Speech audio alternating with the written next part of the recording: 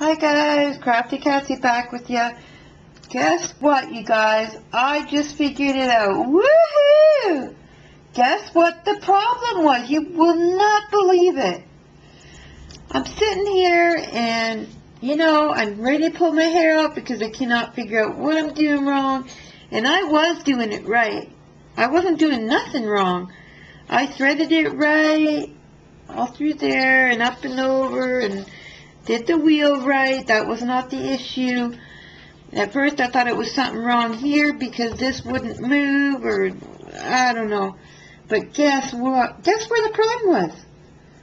In this part, right here. That's where it was, I swear to God. Because I'm sitting here, and one of the things I saw the guy do on the video from the place where I bought it, after he threaded it and everything, he moved this a little bit. So I'm thinking, oh, I don't remember doing that. So I tried, and it wouldn't move at all. This one would move no problem, nice and loose, would spin right around. But this one would not budge. Not even a quarter of an inch. It would not budge at all. So I thought, well, I don't know why it won't move. So I thought, I'll press this and see if that will help it move. And no, it did not. So I thought, well, I don't know what's wrong. It won't move at all, so there's no point in me even threading it if this piece won't move.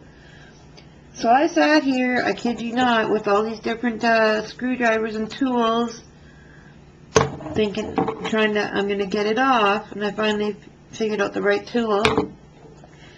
Took the screw out, pulled this wheel off completely, and you would not believe it. Underneath, on the post itself, the silver post that's inside of this wheel, it had some glue on it from the gun, and it wasn't like a whole lot, but it was enough that for some reason in between the post and the wheel inside, it was preventing it from moving.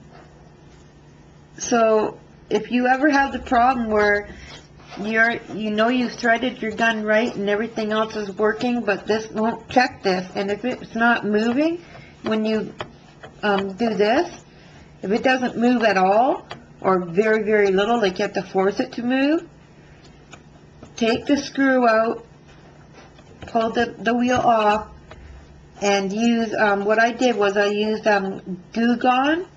It's just stuff you can get it at Michael's or a hardware store.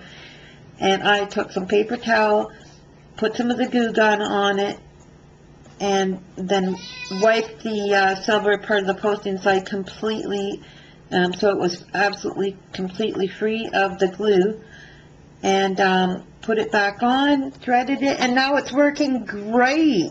So thank you all for trying to help. I appreciate it. But we have it figured out, and hopefully no one else has this problem. But if they do, now they know what they can do to fix it. Bye-bye.